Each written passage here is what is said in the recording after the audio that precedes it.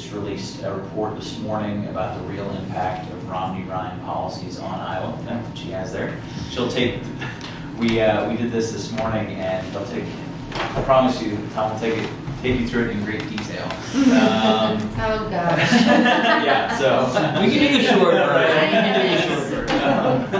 But I'll settle back then. We had flip charts this morning. So this was. But one of the notes that will be particularly interesting to view is that with Romney Ryan policies, Impact on state budgets. yeah, the state budget would lose $2.3 billion per year in federal funding. So that's a third billion. Yeah. Oh my gosh. And so that, I mean, the small surplus that we have right now, we could We're talking forget $6 about billion that. Right. Yeah. Plus Yeah. budget. So I mean, clearly the 2.3 billion is total investment in the state. Some of the biggest chunk is to the state budget. It includes some that go straight to localities and Some would go to private, right. city governments. And but it's a huge chunk. Yeah. So it just would make our already difficult, or your already difficult choices even tougher. So. Hey, how you doing? That's great. So yeah, that'll pass over. Here's a seat of precedent. All right. So thank you all for having us today. My name is Tom Perriello. I'm from outside of Charlottesville, Virginia, where the University of Virginia is, and represented briefly a big part of central and southern Virginia that included mostly a lot of agriculture as well as previously manufacturing, though much of that had been outsourced, and I now help run this think tank that focuses on middle-class economics, which is basically the idea that, to some extent, the elites in both parties for a long time had this notion that everyone agreed on the middle class, but saw it as an outcome of economic growth, whether that was through trickle-down or Keynesianism. And we believe the best economic thinking and data of today shows that the middle class is actually the driver of a strong economy, not the result of a strong economy. Having purchasing power in the middle class, having a promise of social mobility for those who work hard and play by the rules, that most entrepreneurship and small businesses that go on to employ many people, if you actually see, correlates most strongly to the existence of a strong middle class. So that is our bias on the table. But what we have tried to do with this report and a series of reports is to help folks take all of this stuff that's being thrown at you from 30-second spots and try to crunch through the data. And unlike most reports, I would argue, we are also equally clear not just about our conclusions, but about our methodology.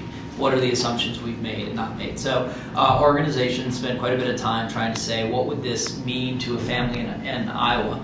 And if Romney and Ryan's plans that they have supported would be implemented. And I'll go through just some of the top lines. I won't bore you too much, though my job here is to be boring. It is not to be sexy. I come from a family of math teachers, and so this is really just about simple math. Just about simple math. So in the state, for current seniors in Iowa, the Romney Ryan plan would mean $11,000 in additional out-of-pocket expenses over the course of retirement. That includes, if you happen to fall into the prescription drug donut hole that would be reopened, as much as $585 a year in immediate increases.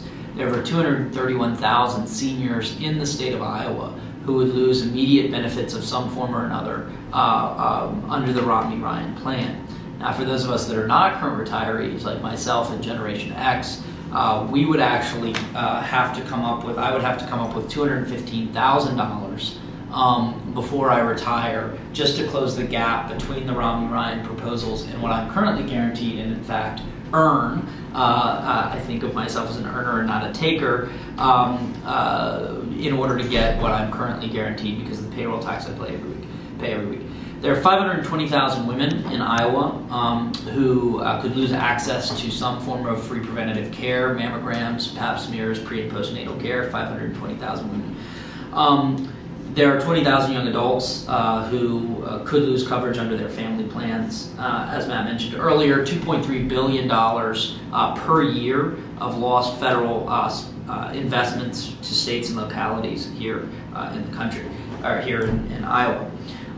And as we go through in this report and an additional report, under this tax plan, while you've probably heard that middle-class families would pay $2,000 more in taxes, we've also shown that Governor Romney's top political donor to him would get a $2.3 billion tax cut. This is a combination of the high-end tax cuts and the fact that he makes 90% of his money overseas in a protectorate of China, and the outsourcing loopholes that are there amount to $2.3 billion, which means that every family in Iowa would essentially be paying $1,600 more in taxes just to cover the tax break of Mitt Romney's largest donor. Now, I've been warned not to be too boring, but I just want to go very quickly through the assumptions that we're making and the methodology we've taken really can't be questioned, which is why even Chris Wallace on Fox this weekend was basically pushing Romney to say, your numbers will add up. And the independent studies that they've cited don't, in fact, reach the conclusion they claim that they're citing. And if they do the $17,000 cap on deductions, the problem with that, while that would protect some of the middle-class families potentially, it doesn't produce the revenue. And therefore, you're back to a math problem, which is that their numbers don't add up for the middle class. On the current seniors, I'll just say a word. Why the $11,000 out of pocket for current seniors? Why does the Romney Ryan plan, where they say we're going to protect current seniors, not in fact do so? There are three major areas that are related to the budget they put forward. One is the reopening of the prescription drug donut hole, which could mean about $585 more per senior who's stuck in that hole.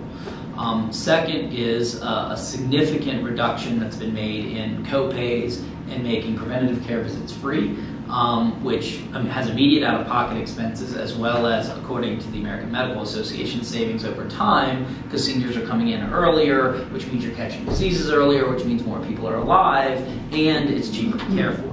But the other is this big debate about the $718 billion out of the budget. So just quickly on that, if I'll stay wonky for a second, the first thing to remember about this is that the exact same $718 billion is not only in Paul Ryan's budget and Romney's original budget, but has been in pretty much every bipartisan budget of the last 10 years. Because everybody agrees that there is waste, fraud, and abuse in the system. $718 billion worth. So that seemed to be bipartisan consensus until it seemed to be good for political ads. So if this thing is so terrible, why is it that Paul Ryan put it in both his budget? Second is the issue that is currently put towards extending the solvency of Medicare. But leaving that debate alone for a second, which we can revisit, the other thing to remember is this. Premiums, Medicare premiums are set based on a ratio to the overall budget of Medicare, which means if you take that $718 billion and put it back towards those who are doing waste, fraud, and abuse, it's not only a slap in the face to those who follow the rules, it actually increases the budget, which means there's an immediate increase in premiums. And that's not us sort of injecting that in mystically, that's just how Medicare premiums work, which means that under this Romney plan that he talks about doing on day one, you're giving people higher prescription drug costs, more co-pays on preventative care visits, and higher premiums. Over a course of retirement, that adds up to $11,000 we've calculated for current seniors. The other numbers that I talked about for Gen X or baby boomers is about $60,000 over the course of retirement, is the combination of that reduction in the value of the guaranteed benefit plus the voucher system, which again we can go into our conclusions on that. So there are lots of state-specific statistics in the report. I mentioned some of the ones about women's health as well, some of the ones about young people. It's an average $820 cut in Pell Grants per year, and there are over 200,000 students in Iowa alone who would be affected by this. That's about $2,500 over the course of a 4-year degree. And in addition to that, you potentially see a significant reduction in the opportunity tax credit for students that actually could be as much as $2,000 a year for them or for their parents on the deductibility of the college tuition. So why do I wonk out like this and bore the heck out of everyone with numbers at a time where it seems incredibly naive to believe that facts, numbers, and policy might matter? Well, we think that it's not cynical, that it's actually a civic obligation where we can to do the best job that we can on saying what this would mean at the kitchen table, put those numbers forward, and let the other side or let others argue with that. We have so far not been able to hear, or so far neither the Romney campaign nor his top donor have been able to cite a single fact in this report that they consider wrong, not a single assumption that they disagree with. And we believe that that says something. When we put our numbers on the table, when we put our methodology on the table, and all they can say is, well, what do you expect from those guys? We hate those guys. That's not impressive to me. And so we think this goes to this question about basic economic fairness. We believe that these tax plans are, in fact, bad for growth and for economic fairness in the country, but that's a subjective judgment. The objective judgment is to try to get as close as we can to the numbers.